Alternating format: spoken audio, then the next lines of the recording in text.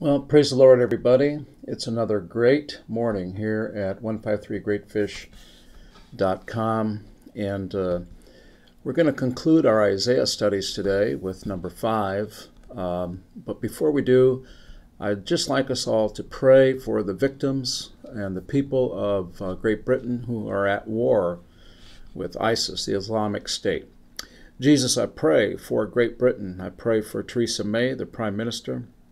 I pray, Lord God, for all the people that were hurt yesterday by the terrorist act. I pray, God, that you'd help the Muslims, the people that believe in Islam, Orthodox Muslims, to come into the faith of Jesus Christ and to learn to be peaceable and to love their neighbors. I pray this in Jesus' name. Amen. Well, that's kind of the thing that's going on, and so we just wanted to get that on the table here so that we can pray for these people. If it happened in your neighborhood, you'd certainly want prayer.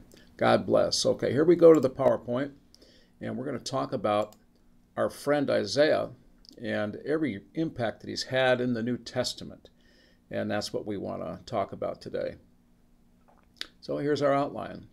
We're going to look at some New Testament statistics. We're going to see some of the greatest quotations of Isaiah. We're going to see some of the selected themes. There's many themes in Isaiah. I just selected a few. We're going to talk about Paul, the epistles, Romans, and Isaiah. And you could consider Paul to be the greatest consumer of Isaiah. You might want to think of him that way. So let's do a review from last week's study. We talked about the three main sections of Isaiah. They are Isaiah 1 through 39, talking about the fall of Samaria until the restoration by Hezekiah. Isaiah 40 through 55, which foretold the deportation by Babylon and the Persian empires. And then Isaiah 56 through 66, which really talked about from the time of, after the fall of the Persian Empire, really until the time of Jesus and John the Baptist. And let's see here. Whoops. I'm going to give you the time periods now. 740 to 687 BC. 605 to 536 BC, and 536 to 33 AD. Those are the three main sections of Isaiah. We just reviewed them. Now, the greatest theme that's found in Isaiah is that justice and righteousness are unattainable without the Messiah. That's really what the book of Isaiah is telling us, is that people try, they have a reform, and they fall back in the old patterns. So the Messiah is going to come to Judah, going to come to all of Israel, Jerusalem, and the Gentile world, and that's how justice and righteousness are established. Now, in the New Testament, in the Gentile world, our righteousness is provided by the blood of Jesus Christ. He becomes our righteousness. We cannot establish it on our own. And I guess that would be the greatest theme of Isaiah. You cannot establish your own righteousness. You need the Messiah, the blood of Jesus Christ. So here's the three most quoted Old Testament books by Jesus. Now this is Jesus quoting Isaiah, or the Old Testament books, and these are the three most frequently quoted by him. Number one is the Psalms. He quoted it 7 or 11 times. The question is he the Son of God? That's the major quotation found in Psalm 110. And in fact, not only is he the Son of God, he is the God of David. That's what that psalm proves. Deuteronomy, Jesus quoted from it 10 times, and then he enhanced the Shema. Matthew 10:27, you're to love the Lord thy God with all your heart, strength, soul, and mind, but you're to love your neighbor as yourself. He added to the Shema, hear, O Israel, the Lord our God is one. You shall love him with your heart, soul, strength, and mind, and your neighbor as yourself. Consider that at the advent of the Messiah, he enhances the Shema. And then the book of Isaiah, it says 7 times there, and we're going to go through these 7 times that Jesus quoted it. Number 1, Isaiah 61, 1 through 2, he heals the blind and he brings good news. Isaiah 6, 9 through 10, he speaks in parables that cannot be understood without the Spirit of truth. If you want to know who Jesus is, you're going to need the Spirit of truth to reveal it to you. People try all day long to try to explain who Jesus is. I had one man tell me, Dwight, I can explain the Trinity better than anybody. Well, you can't take God's place. If you want to reveal who Jesus is, it requires the Holy Ghost, the Spirit of truth, the teacher of righteousness. Also, the house of God is to be a house of prayer, Isaiah 56, 7. Now, we are the house of God, okay? The individual believer. And we're to pray. and he gave us the model prayer to know how to pray. They said, teach us to pray. He also said that the Pharisees will give lip service, not heart service. This is found in Isaiah 29:13. He quoted that scripture, trying to tell them where they were at spiritually. And we've all heard that phrase, lip service. Isaiah 5:1, he quoted it, the parable of the vineyard. Actually, it's an allusion to it, and the vineyard refers to the vineyard song that's found in Isaiah 5:1. There are 4 songs in the book of Isaiah. That was just one of them. Isaiah 53:12, he foretells that he will die a sinner's death. That means that not that he was a sinner, but that sinners were put to death through a capital punishment process. That's what he was foretelling. And then Isaiah 54:13, that his ministry is in reality God teaching the people what the Old Testament means. And they'll all be taught by God. And he begins that, and he quotes that particular passage. Those are the 7 times Jesus directly quotes the book of Isaiah. Now, here's some New Testament quotations of the book of Isaiah, a total of 63 times. The 4 Gospels quote Isaiah 21 times. Paul's 13 epistles quote it 25 times. Specifically, the book of Romans is the majority of them. Hebrews quotes it a couple of times, 1 Peter 6 times, Acts 5 times, and Revelation 4 times. That's how important the book of Isaiah is to the New Testament. Very, very important. And here's the 6 great themes of Isaiah. We went through one of them already. So he talks about the glory and the greatness of God. Okay, the glory of God, Isaiah does. Then he says that God is one, that he alone is holy, and he alone is the Savior. That's interesting. If he alone is the Savior, who is Jesus Christ? None other but Yahweh in flesh, and he's one God. Now, it's a mystery how God can become a man. Now, it's an abomination if a man makes himself into God, but it's the mystery of godliness when God becomes a man. I just wanted to point that out. The next theme is, we talked about this already, that sin, which is the lack of justice, social justice, and righteousness of both Israel and the Gentile nations, brings judgment. That's one of the huge themes of Isaiah, and only the Messiah can bring justice and righteousness. And then Isaiah foretells the captivity and the restoration of the Jews, the captivity in Babylon. He foretells the first and second coming of the Messiah. And the 6th one, he foretells a coming great tribulation and a glorious millennium. These are the 6 greatest themes of Isaiah. And then he foretells certain events. Number 1, he foretells the captivity of Judah in Babylon. He even names Cyrus by name.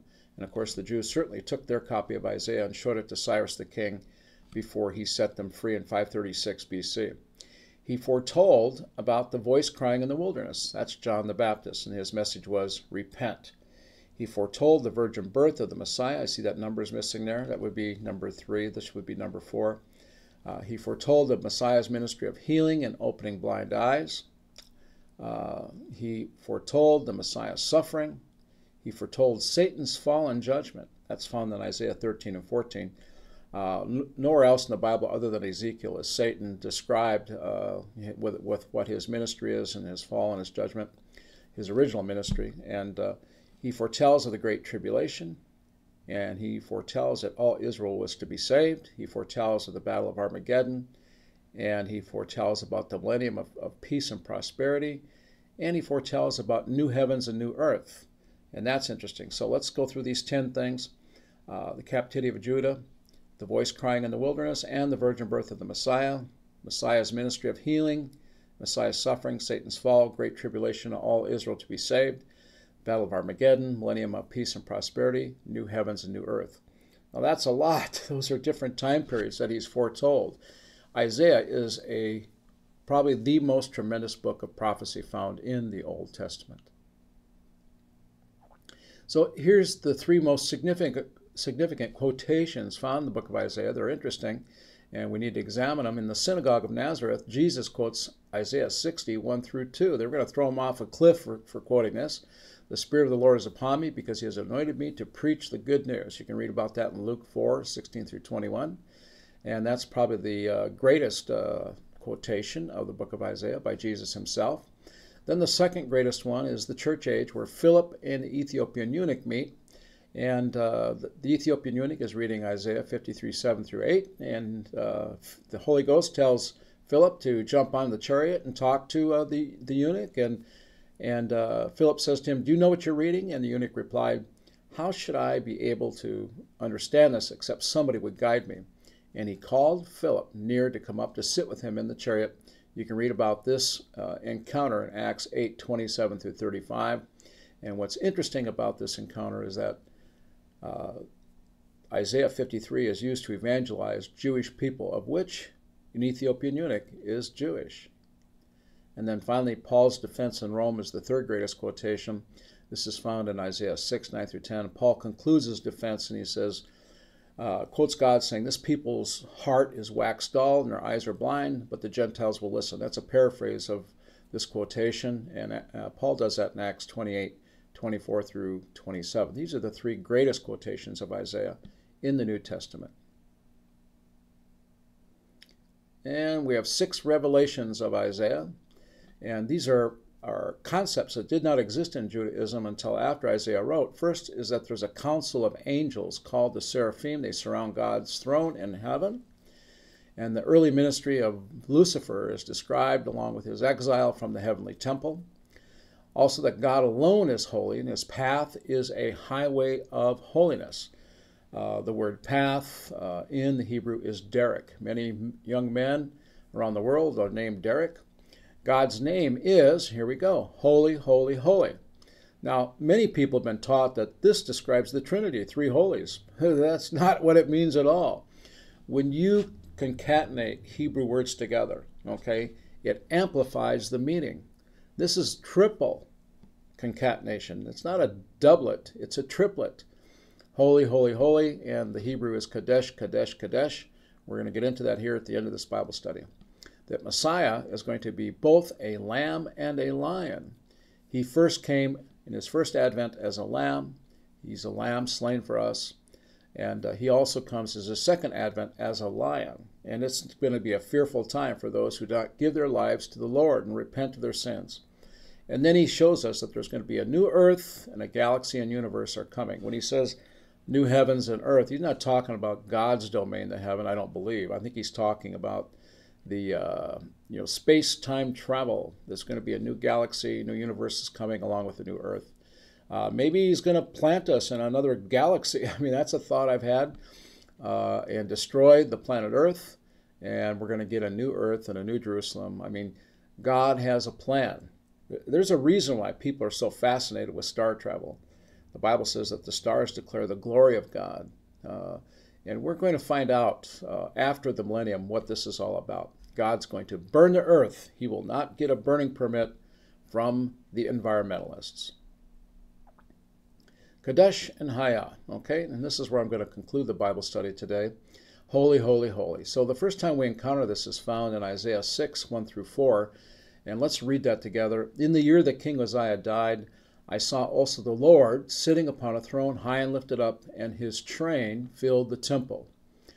Above it stood the seraphim." Now these are a unique class of angels. Each one had 6 wings. Now with 2 wings he covered his face. Whose face is the angel covering? God's face. Because God cannot be seen, and he hides behind the angel so that his face is not seen. He told Moses that he could not see his face. Elijah wrapped his face. Jacob thought he saw God, but yet the Bible tells us he wrestled with an angel. And so this is typical of God. He doesn't reveal his face in any way other than in the face of Jesus Christ. So this is Old Testament. So he's covering God's face, and with 2 wings he covered God's feet, and with 2 he's flying. And one angel, one seraphim, shouted unto another and said, "Kadesh, Kadesh, Kadesh, holy, holy, holy, this is the Old Testament name of God, the Yahweh Tetragrammaton, Yahweh of armies, of hosts. The whole earth is full of his glory," which is the word kavod, meaning the fire of God. "The doorposts of the temple shook at the voice of the shouting angels, and the house was filled with smoke." Well, what's really going on here when they say holy, holy, holy? They are lifting their wings, covering God's face.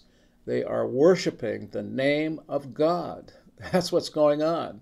And so when you worship the name of God by lifting your wings, and of course, in an Old Testament sense, your hands do spell the Old Testament name of God, Yahweh. And when you lift up your holy hands, you are worshiping, through sign language, if you will, the name of God. And that's why the kavod falls and the house is filled with smoke. Now, inside the smoke is the fire, okay? The smoke always covers the fire. That's what's going on in the temple. And so this is repeated again for us by John the Revelator in Revelation 4, 6 through 9. Let's read that now. Now, we get some more details that we didn't get from Isaiah. John seeing something even more incredible. He sees before the throne there was a sea of glass like unto crystal. In the middle of the throne and around about the throne were four beasts. Now, the Bible in the Greek calls them beasts or creatures, but they're clearly the seraphim. Now notice what he sees. He sees that they're full of eyes on the front and the back, before and behind. And the four seraphim had each of them 6 wings about him. And they're seraphim, they were full of eyes within and without, and they rest not day and night, saying, guess what? Holy, holy, holy, Kadesh, Kadesh, Kadesh. Now, notice they say, Lord God Almighty. We never see in the Bible, in the Old Testament, God the Lord. It's always Lord God. Yahweh, Elohim. Yahweh is the only God. Then we see this word Almighty, which is El Shaddai in the Old Testament. They are pronouncing, they are describing, and they are worshiping the name of God, which was, and that's the word I am in the Old Testament, and is, which is Hayah, and is to come, which is Hayah. So they're saying, Kadesh, Kadesh, Kadesh, Hayah, Hayah, Hayah. He was holy, he is holy, he will be holy. This is how they worship the name of God. And when those seraphim give glory and honor and thanks to God that sits on the throne, who lives forever and ever, everyone in the temple prostrates. And that's my paraphrase of what comes next. Everyone in the temple prostrates. The 24 elders, everybody falls down. Smoke fills the temple. When you get to church and you lift your holy hands, and Paul said, I would that all men would lift up holy hands. The reason your hands are holy is because you are spelling the name of God. He has a holy name. Kadesh, Kadesh, Kadesh, Hayah, Hayah, Hayah. And that is, and the Hayah means I am. Let's look at that here real quickly. Kadesh and Hayam together. So, Kadesh, Kadesh, Kadesh, holy, holy, holy, Hayah, Hayah, Hayah is I am, I am, I am. And when you put the same Hebrew word next to each other, what it does is it amplifies it. It magnifies it. This is not a doublet now where there's only 2 of them. There's now 3 of them. Who was, he was holy. Who is, he is holy. Who will be holy. People have been taught falsely that this is the Trinity. There's 3 persons they're worshiping, but that makes no sense at all. Because when God reveals his name to Moses in the Exodus 15, he says, Hayah, Hayah, I am that I am. Okay, that's a doublet, okay? And so a triple, I am, I am, I am, I believe it means I'm Jesus Christ, the Holy One of Israel. So, he was holy, he is holy, he will be holy, past, present, and future, the revelation of God. So Lord God is Yahweh Elohim, Almighty is El Shaddai. The seraphim worship the name of God, which gives God glory, causing God to fill the temple with his manifest presence. Now you know why so many worship songs in Christianity are towards the name of Jesus. Worshiping the name of Jesus is the triple sanctification. I am, I am, I am. Holy, holy, holy. That's what you're doing when you lift your hands and praise the name of Jesus. Can you say, God, praise the Lord? Well, that's where we're going to stop today. And we'll just conclude here with just a couple of comments. The book of Isaiah is found throughout the New Testament. Okay, it's quoted many, many, many times, the 63 times. And then there's allusions. Sometimes it's sort of a faint allusion. Sometimes it's a direct quotation. But when you study the book of Isaiah, now you have some structure. Now you have some ideas about what it's talking about. And when you read it, you can enjoy it more. And that's the purpose of these 5 lessons. It's no accident that the book of our Bible has 66 books. Isaiah has 66 chapters. Chapters 1 through 39 seem to parallel the Old Testament, 1 through 39, books 1 through 39, Genesis through Malachi. And is it the remaining 27 books of the New Testament are paralleled by Isaiah, the remaining 40 through 66 chapters. And last but not least is that the book of Isaiah talks about the Holy Ghost in Isaiah 28, 11 through 12. And that's the speaking in tongues experience. If you haven't had that yet, just lift your hands, praise the Lord, and allow the smoke to fill the temple and speak. God's not going to make you speak. You got to do that yourself. It's a volition of your will, because God never violates your will. Many people haven't received the Holy Ghost because they think God's going to make me speak in tongues. No, it's a get to, not a have to. God forces nobody to do anything. So lift your hands and praise the Lord and give him glory, and the smoke will fill the temple. God bless you in Jesus' name. We'll see you next time on another edition of 153greatfish.com.